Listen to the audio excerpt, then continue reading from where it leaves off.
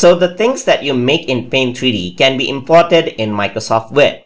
So in order to import your 3D models in Microsoft Word, simply go into the Insert section right here and then click on 3D Models. And from that, click on From a File and then click on your desktop. This is where I actually save my file. So I'm going to go over here. I'm going to go into New Folder. And I had exported my model as an FBX file, as you can see in my previous lessons. So I'm simply going to click on this and press Insert. And once you press Insert, you can see the same model that I had made in Paint 3D is actually available over here. You can see that I can resize it just like this.